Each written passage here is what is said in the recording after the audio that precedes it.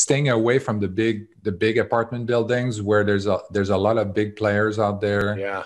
Again, we don't want to go into another big pond where we're gonna be too small of a fish to compete with these people. Yeah. So we stay for the apartment building that are less than 40, something that we can really, I don't like to say it, but not throw our weight, but where it's more the right size for us, where we can really make a difference and we can handle the project very, very well.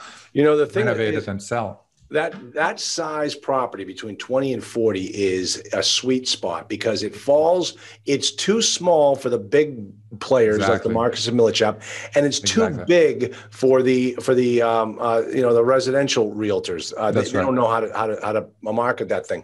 So there's a lot of opportunity there. And let me ask you, do you go directly to the owners when you're looking to buy? You go directly. Yeah. That's really in that niche, that's the best way to do it. Absolutely. And also a lot of the properties that we bought in Memphis, they were actually owner managed. So the owner was doing the property management, and they kind of get tired of doing the property management, and then they didn't maintain it as well. And their idea of the market rent is and how to get the maximum market rent is very different than when we came in there. The first building that we bought, for example, in Memphis, 20 unit, we go in there, and then the guy's saying, the rent I think was like around $500, and then we said, okay, well, and we want to renovate it and stuff like that. So don't bother renovating it. You can't get much more than that. It's pretty much market rent and all that. But we put like $10,000 in each of the unit, and now we moved the rent from $500 to $850. Yeah. So that's the market rent. Beautiful property. We spend a lot of time on the exterior as well. And the previous owner didn't spend any money. It didn't feel like there was any potential to earn more rent. And also they don't want to ruffle any feathers. Yeah. They just want to keep it like, oh, hey, we got old Mrs. Franklin's down the street, and she's been there for a million years. Don't go up on her rent. She's fine. Yeah. And then these people don't realize, what? The water bill has gone up every single year. They never asked me to, I've been a customer there as long as Mrs. Franklin, and they still go up on mine. Same with my taxes.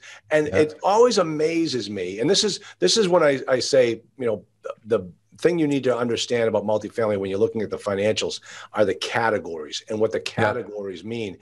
And that loss to lease, if that loss to lease is close to a 10% differential, that little old lady who's been running that property for the last 10 years is going to lose her job on day one because she's not going to be the one to increase your rents like they have to be.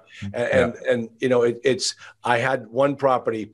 Oh, you're going to love this one, Eric. I had this one property where we were at market. And we were setting the bar for the market, but we were at 96% occupancy. We had one unit available. That's it.